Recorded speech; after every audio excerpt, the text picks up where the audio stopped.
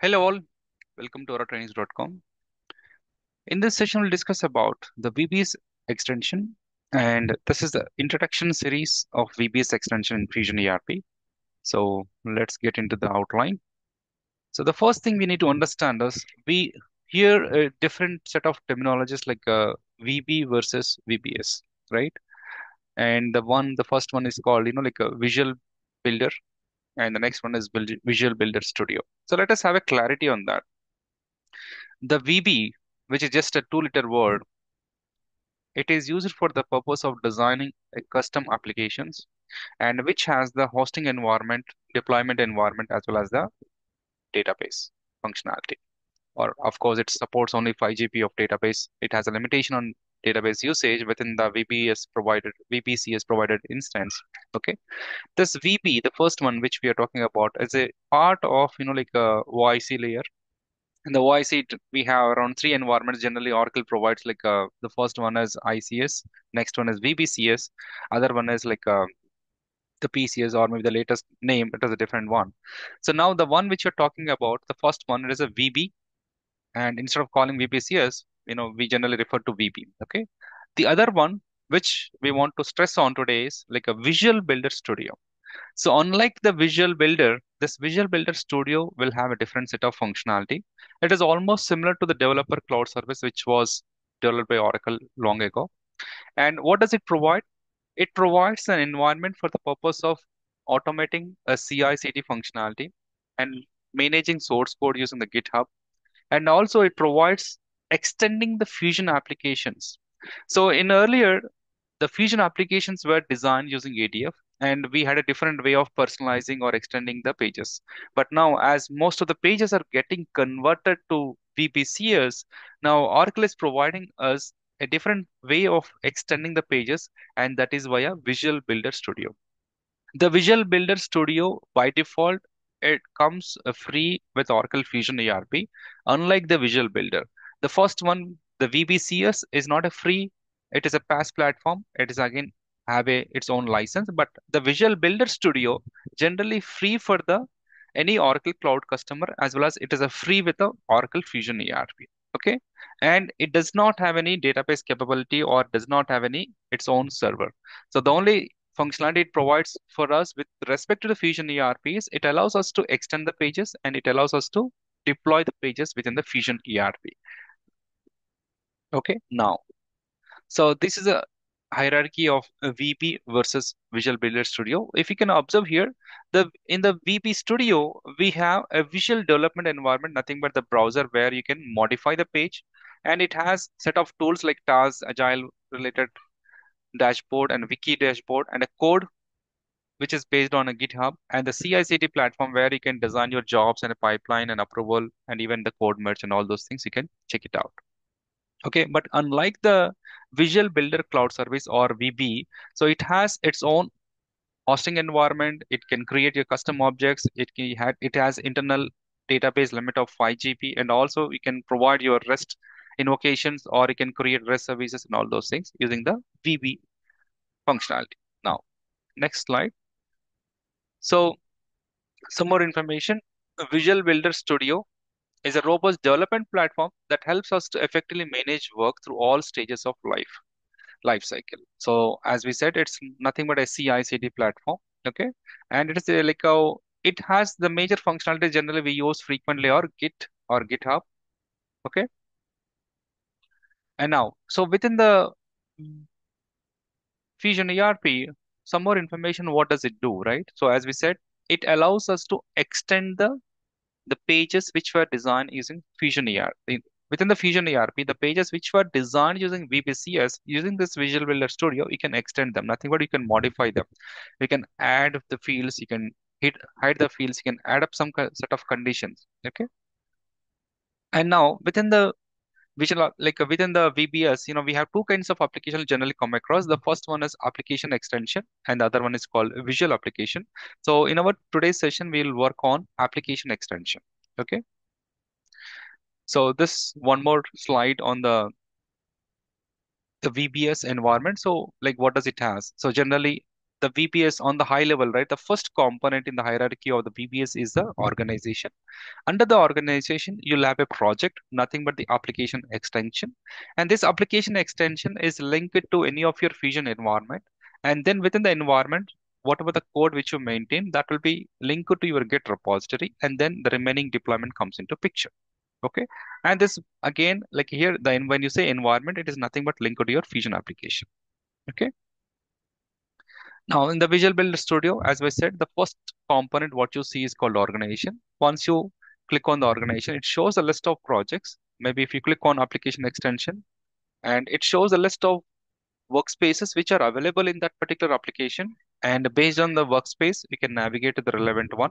So as of now, we have HCM, SCM, as well as PRC, nothing but human capital, supply chain, as well as PRC workspaces are available. Nothing but we have the Redwood or VPCS pages available in these particular modules. Okay.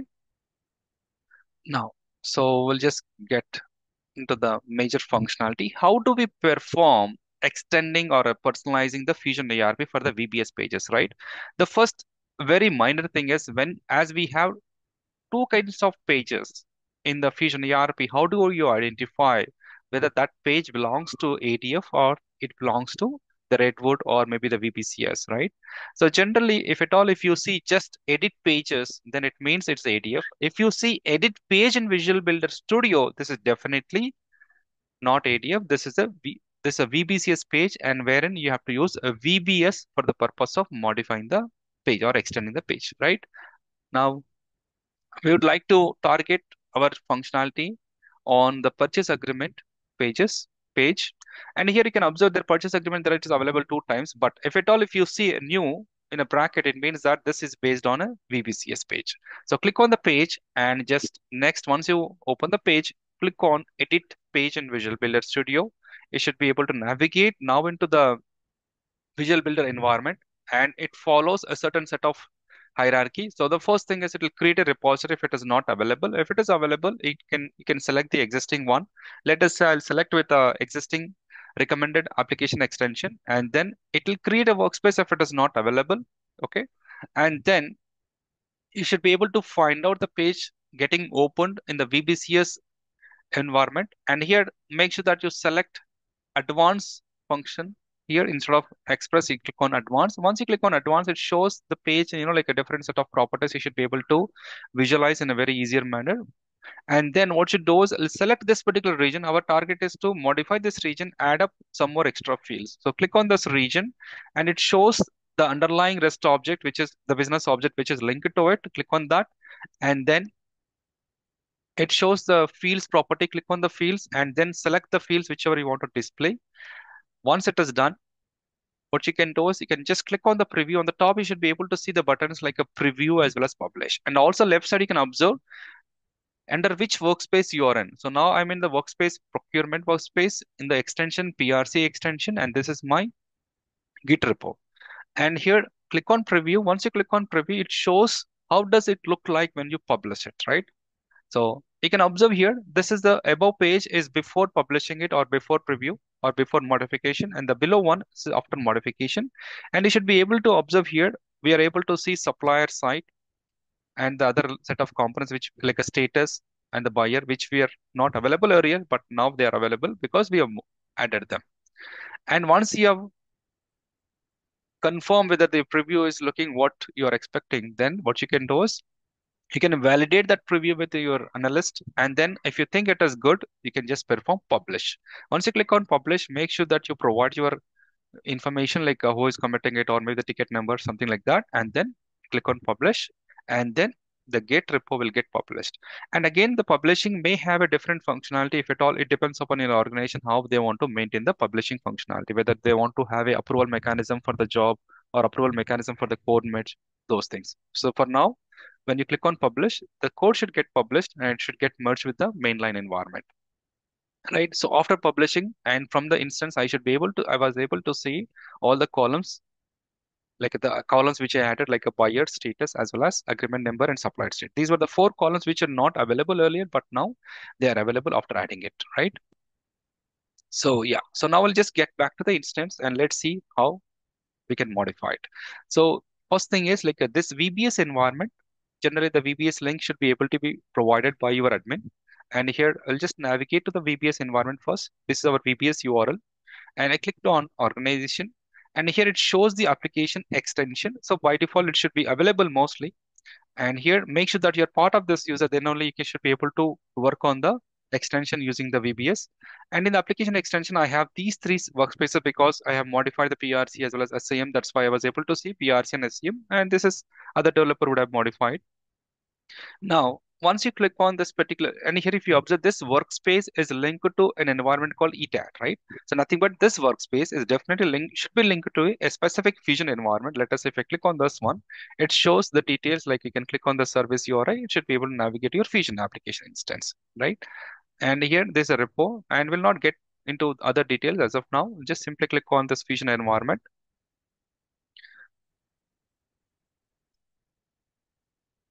And now we'll click on home and we'll navigate to procurement. And we'll try to modify the same page, purchase agreement. We may try to add up some more extra fields now. So as of now, you can observe clearly, like here we have supplier around 3 plus 3 plus 1. So total 7 fields we have. Okay. So, and you can see the URL. So we are in the Fusion instance only, not in the VBS environment in URL. So I'll just click on my user account, click on edit page in Visual Builder Studio. Once you click on this one, it will navigate to the VBS or the VBCS environment, I can say. Now it is asking which project, under which project you want to save this particular coding, right? All changes. I'll select my application extension, generally the recommended one. Click on select. It will select the appropriate application. Nothing but the project. Under the project, it will select the appropriate Git repository. Now the page is getting loaded in the VPCS, right? This is a Visual Builder runtime environment, right? The VPCS runtime environment. You can see the workspace and under the Git repository of this extension under this particular branch. Now, so as I said, you click on, make sure that you click on advanced. And here, let us say we would like to modify this environment, right? So I just simply mouse over on this one and it shows this particular block, right? It clearly showing the block. So already we have a couple of fields which are already available. Let's say I'll click on the edit field here and let us say I'd like to have agreement ID and I would like to have creation date. So I just added two fields, okay? And then I'll just click on close here. And you can also see the preview here itself. Let us say you can just scroll down, right? Agreement ID and creation date, we're able to see it, but still what you can do is you can click on preview and it just takes a couple of seconds. It gets opened automatically in a new tab. And we should be able to see agreement ID as well as creation date, which we added just now, right? We are able to we are able to see these two fields. Okay, this is just during runtime, right? As of now, we are still in the extension environment, not in the mainline environment of your Fusion apps, Fusion ERP. So what I'll do is, let us say, I'm thinking that it is all good, and instead of like if at all if you want to refer to, if you at all if you want to share this particular link to validate by the analyst, you can just share it. Let us say if you think it is perfect, let's say I'll click on publish. And once you click on publish, you can just mention the comment section. Let us say added agreement ID and creation date. And then click on publish. Now let's wait for a couple of seconds. Yep. So it says we have deployed your extension and yeah. So it's almost deployed. And now what I'll do is, let us say I'll copy my Fusion, yeah, this one. I'll try to log in here. Let's see how it looks like.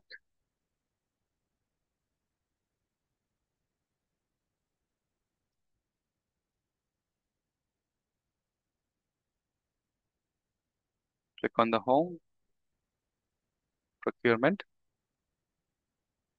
purchase agreements.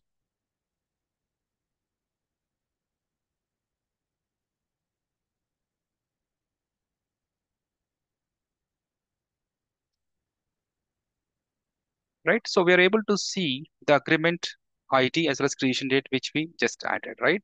So this how we can add up or like modify the fields using VBS. And this is all about a sample logic of like adding the components using the VBS extension functionality in the Fusion ERP. Thank you.